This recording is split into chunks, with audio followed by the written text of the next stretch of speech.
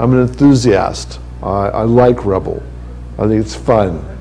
And so I'm not going to try to sell you the idea that that I'm, a guru like Carl Sassenrath is. This is his invention, and it's something that he did, I think starting at about 1995, if I got my dates right. And it's basically a rebellion against software complexity and against bloat in software. So we're going to do the whole presentation from the CD here, and we'll start with the index file.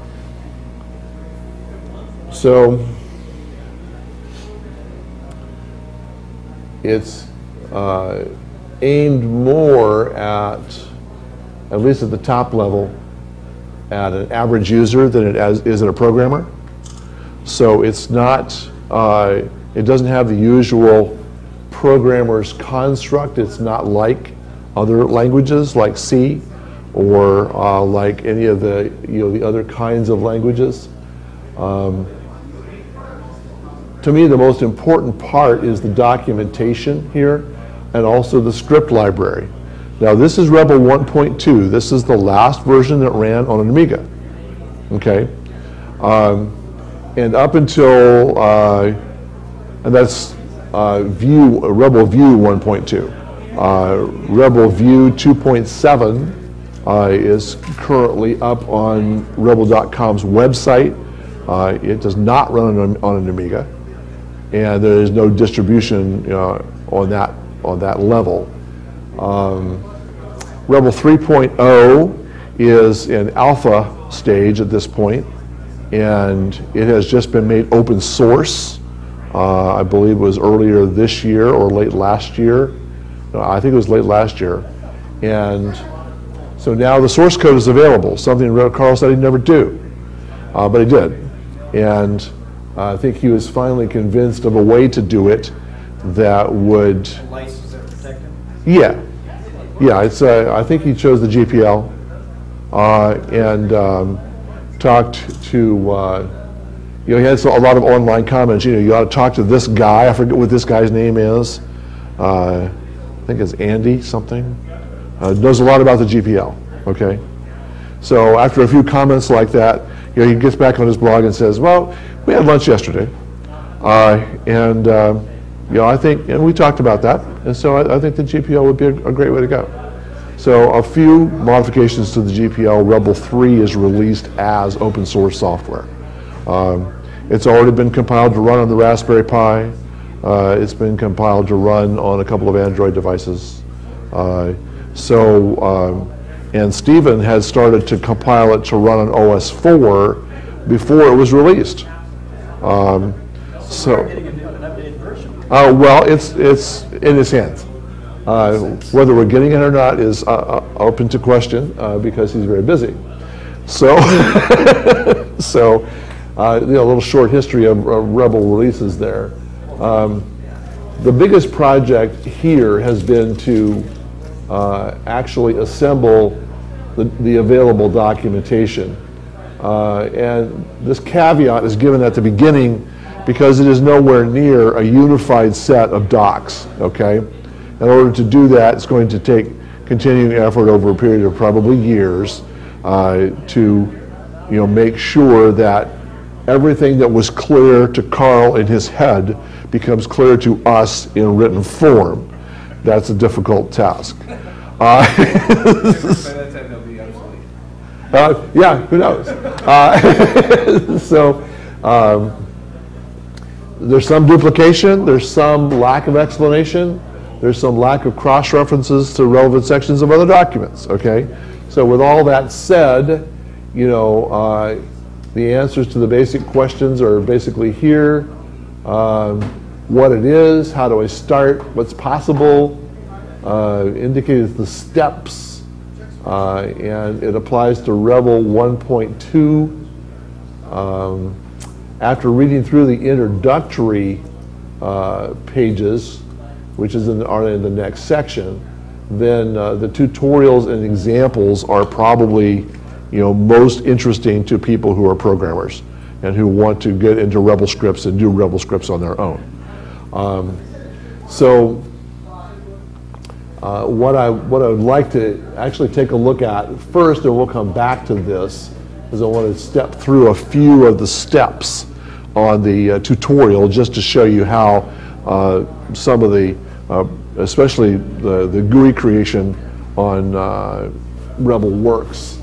But just at the very top level, REBOL is not just a programming language, but a desktop.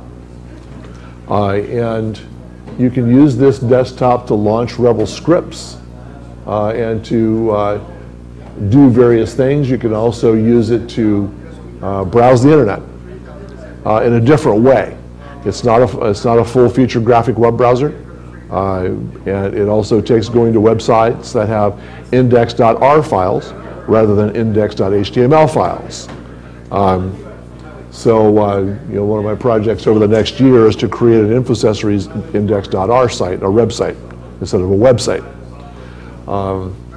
But just to, if you want to operate from a console and you like that sort of thing, then you can just click there and you have a programmer's console to work from. And if you wanted to find out what today's date is, for instance, you can do this and get the date in a calendar. We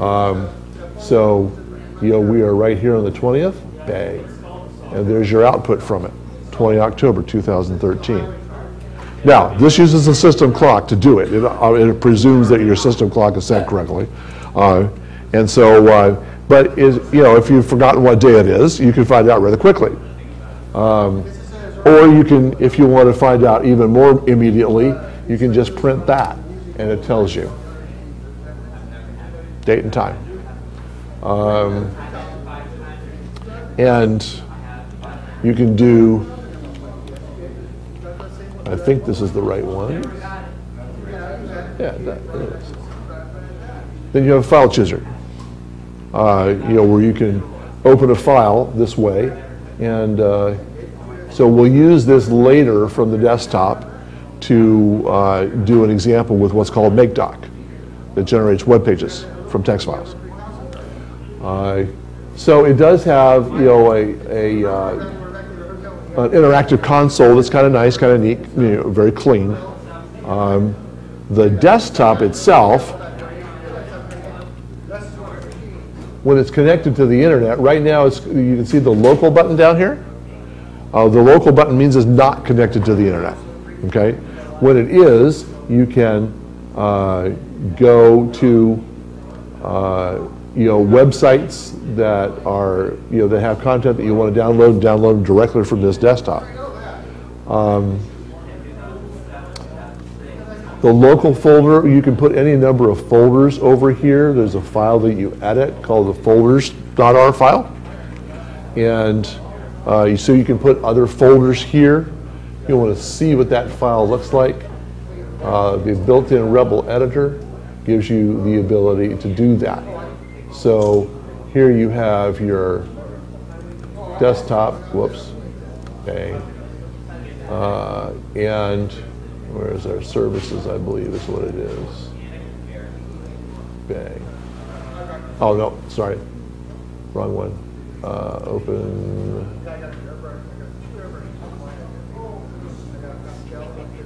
History, skins, icons, sounds, tools. Nope, don't have any tools, that's right. Let's try that. Yeah, there's our folder definitions right there.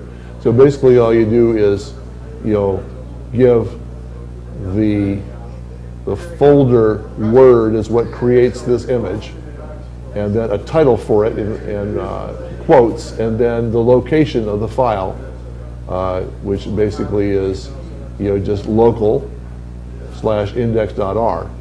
And the index file is created automatically when you do this. Okay, so if you make another folder, it'll appear. And let's see if we can make one, see what it says to us here.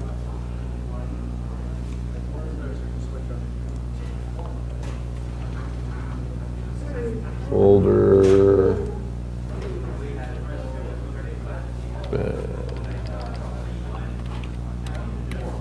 Test. And we'll go here.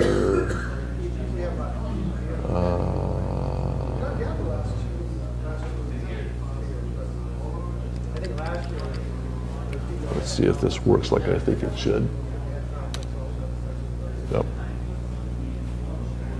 Doesn't it need to be in local?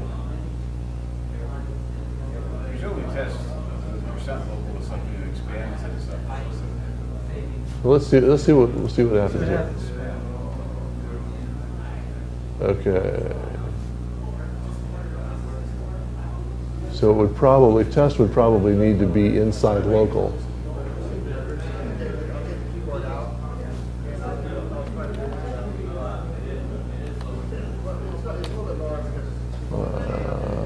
Let's just save it. Let's see if we have a test folder inside local now. Nope, didn't work, didn't take. What was that? Yeah. What's it called? Is it persistent? Didn't do it. So anyway, it's possible to redefine these folders over here. And these icons are connected to little widgets that are also available on your desktop, like a calculator. A real quick and dirty calculator is very simple. You have a clock that also shows up there. You have a calendar that you can use here that scales rather nicely. You'll want to take a look at that. And let's see here. Where's my, this is my favorite.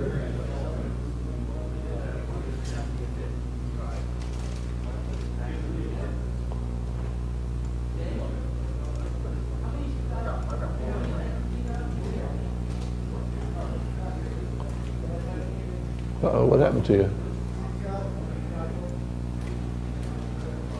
Try starting it again, see what happens. My Ribtress isn't working.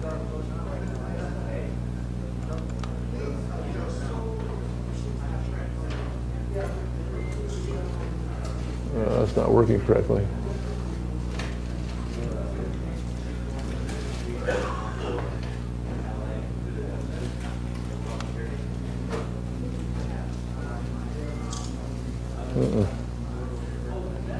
I was referring to the wrong file, that's why.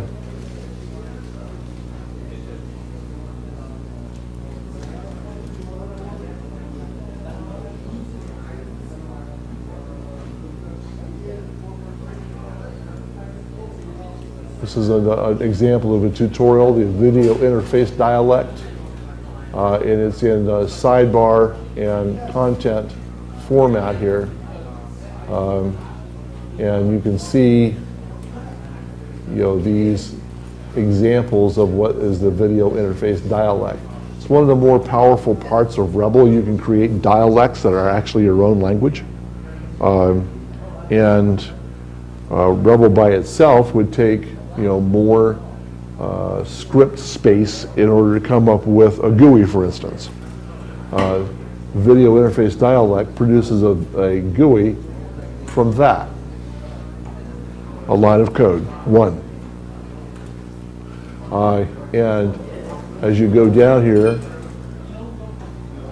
you can see all of these things are examples. You can just click on them right here. And it gives you some of the various things, the ways that the video interface dialect can be used. It can be used to display a list. And this read the directory that this is in. So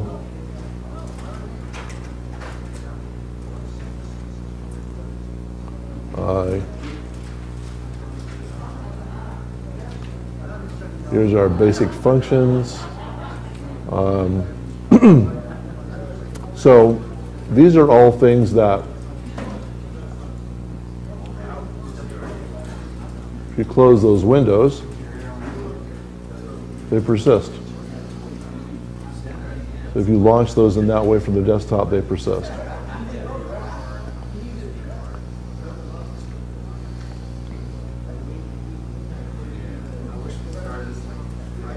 Okay. Getting back to some of this documentation here, the intro is what Carl wrote to explain what it is. And the thing that I don't like about it is that it jumps right into programming language. You know, what's a metadata language?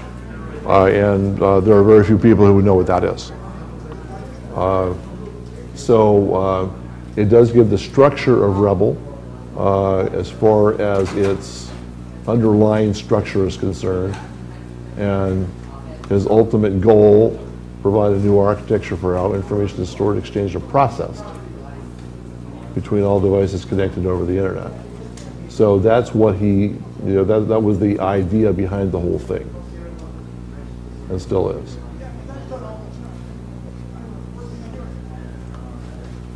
So beyond using the desktop to launch files and you know, bring widgets up, you know, what else can you do with it? And I think that that's probably the, I closed my window, didn't I? Yeah.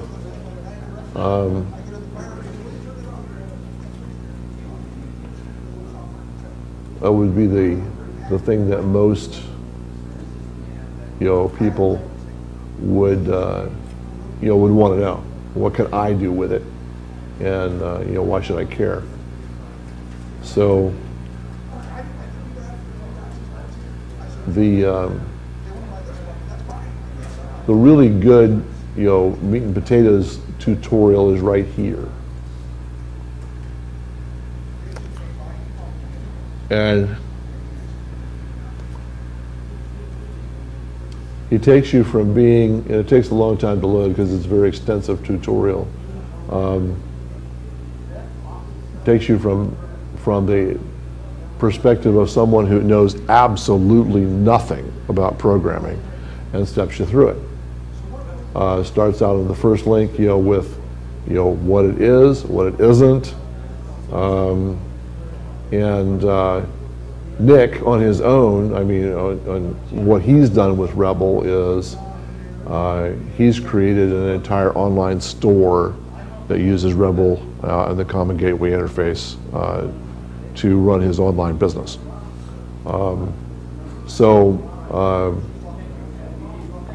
Perspective for beginners, which I think, you know, is a good orientation toward what programming is, what it does.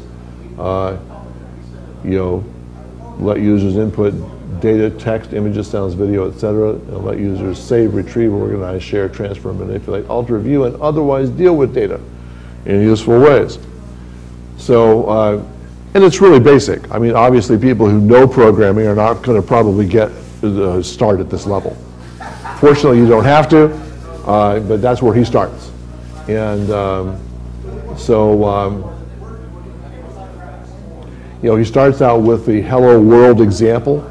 So, you know, while we're sitting here looking at it, you know, we can bring REBOL up. I can get my window to the place where the icon will be accessible. And I'll bring this up here, get my console going. Okay, so the typical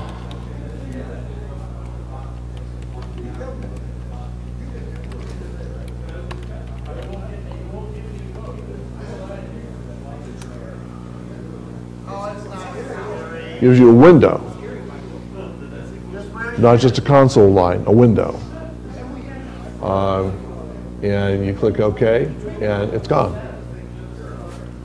So in that 3 words of code, you have a window defined, it displays a line of text, and then when you click the button, because this is a special kind of window, it's an alert window. So your OK gets rid of it, right, like that. So here's another way, basically shows you the view layout is what accesses the video interface dialect. All right, the video interface dialect comes into use when you put view as the first word. It then brings a whole separate metadata language into play. Because if you don't do that, let's just do this first, layout with size variation here. Size, square brackets, 400 by 300. Okay, so when you do that, you get a window. It's just a plain window, has nothing in it. It uses whatever your operating system is, in this case Amiga OS 4. You know, these are the default colors that are used in Amiga OS 4 Windows at this level, at this point. So if you eliminated the view from the layout size like this, you don't get anything. It just sits there. So when you bring it back, you get the window. And so let's go on and do a few more examples of what we can do with that. So view, now the square brackets here are, let's dial back to that here.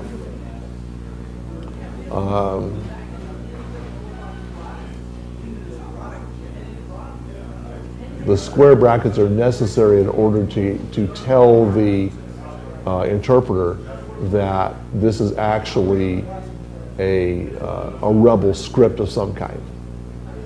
And when you write a script, the square brackets contain the REBOL header, and the minimum value there, if you write a script, is square bracket, the word REBOL, and another square bracket. In this case, on the command line, it doesn't even take the word REBOL in between. So, view layout size, and let's say we want a button in the window. So you type in button, like this, and you get a button, blue button, just like that. You can hit it, doesn't do anything, there's nothing in it, but it's there. So let's say you want something in the button. You can write, click here if you like.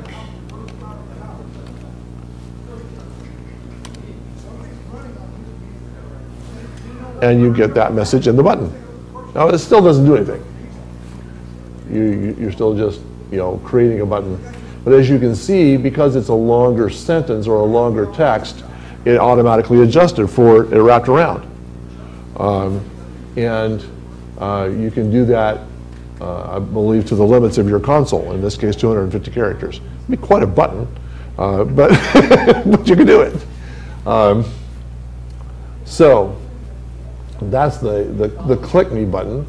And so now let's get a little more complicated here. Click here if you like. And then we're going to do another alert here within the brackets. So alert, I'm alive. Let's see what we got. So when you click here if you like, you get an alert that says I'm alive. And then when you click OK here, the window goes away. Now you want to see the window again, just click here if you like.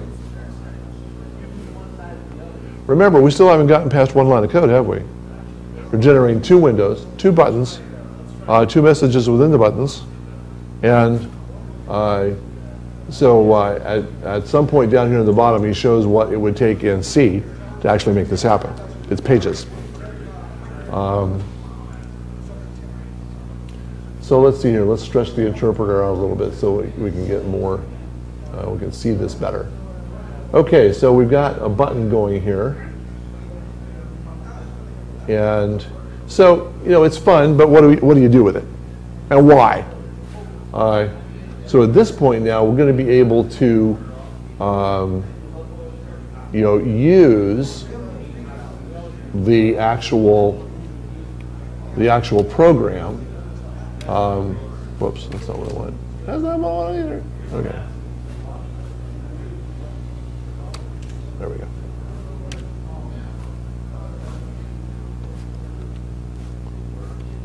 There we go. So we're going to define a variable, data. Request text. View layout, button, click me alert, data. And then 400 by 300. Okay, so let's see what this does. So you're going to enter some text here below. But shall we, we're here at Amiwest.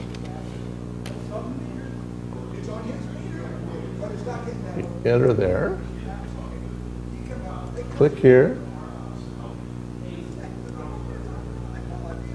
And so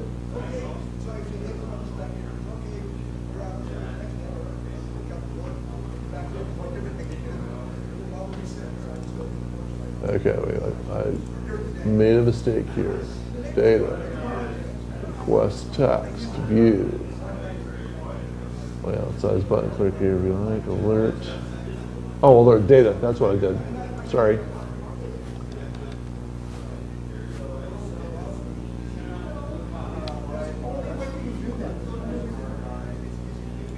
Bang.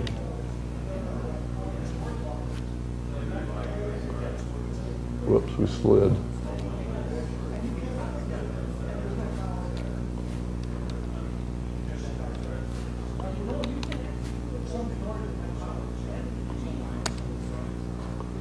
Okay, so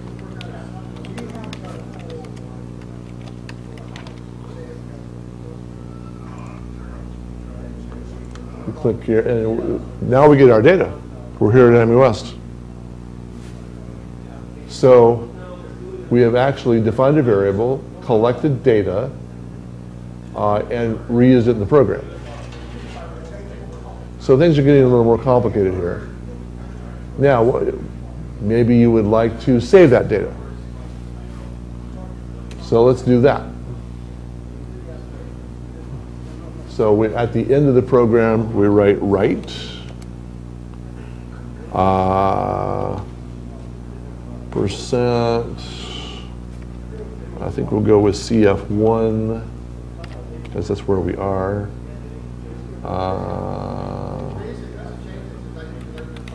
Dot text data. So we're going to store it on CF1, which is my compact flash drive here. It's going to be called data.txt, and it's going to take the data that we stick into it and save it. So here we go. Enter text below. We're saving this data. Enter. Click here. We're saving this data. Okay. Now,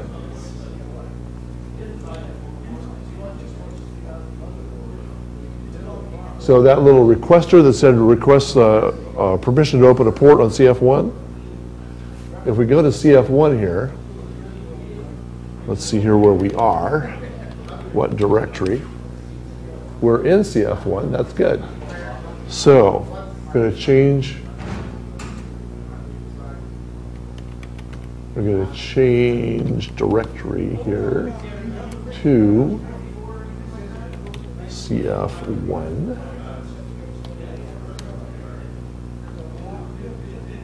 Oh, I always do that. I'm used to the Amiga convention.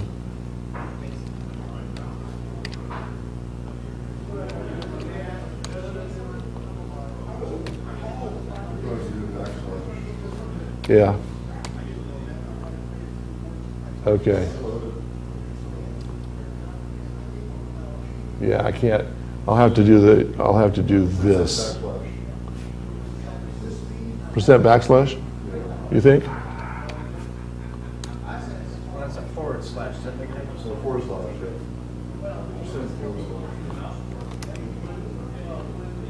yeah. Sure, it has been All right. Okay, so we're there right now. All right, so let's see if we can find it here.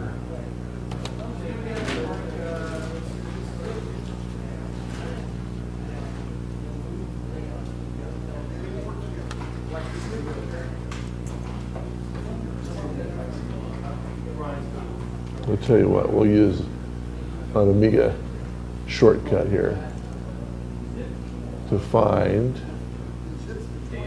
data.txt. There it is. So it does write it and display it. So just a short example, and there's, you can do this, if you want to take an image or load an image off the internet. It doesn't have to be on your computer. We're not connected here at this point, but if we were, then we could go to use this to bring an image in from anywhere. The end of this tutorial brings you, quite a distance in the way that you're able to use, all of this, and so some of the strengths of doing a scripting language instead of a compiled language is that there's no compilation and you don't have to debug it. If you do make an error, well, like I did a couple of times there, you can see how it gives you a message and tells you where you made your error. In fact, let's just do that again for fun and just see where that error message comes in. Little monster. There we are.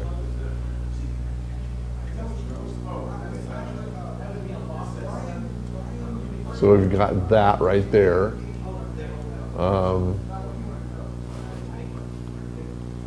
So if you're going to do a directory like this, directory has no value. Where halt view near directory, which tells me that because it has no value, it stopped the interpreter, and where you made your mistake was right there. So you don't have to wonder where you made your error, it tells you. Now in a more complicated script, it'll go as far as it can go. When it hits the error, it spits out the line where you made the error right here. So at this point, I'm still learning this. I think it's a great way to do simple things simply, and most of the things that I want to do are pretty simple.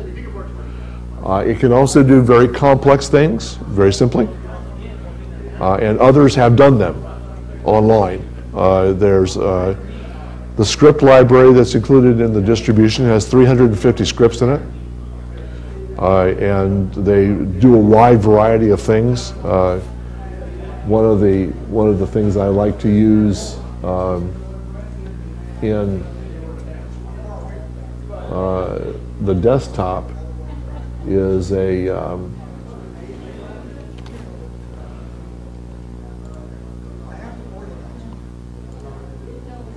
let me just find my Rebidex here. There it is. A little address book facility right here, and it's just something that's real simple, real easy to use. You don't really have to call up a complicated piece of software, and you can use this information very easily and very quickly. And you can also get rid of it very easily and very quickly. So, just didn't even scratch the surface, kind of, just used a little mirror, shows you a little bit about what's in there. And, like I said, the most valuable thing that's included in here is this documentation, and particularly this tutorial. So I hope it makes you a little bit curious about REBOL, and hope to have a lot more information for you at the next Amiwest. And just hope that in the meantime, you can do some of your own REBOL experiments and find out more about it. So thanks for listening. I appreciate your time, and hopefully I made you curious. Thank you. Sure, you bet.